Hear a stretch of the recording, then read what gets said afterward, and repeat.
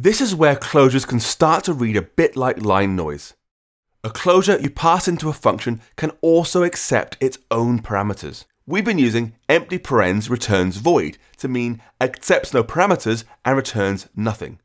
But you can go ahead and fill the empty parens with the types of any parameters that your closure should accept. To demonstrate this, we can write a travel function that accepts a closure as its only parameter, and that closure in turn accepts a string. Func travel action accepts string returns void. Inside there, print I am getting ready to go. Action London. Print I arrived. End function. Now when we call travel using trailing closure syntax, our closure code is required to accept a string. Travel place string in. Print I am going to place in my car. Closing brace.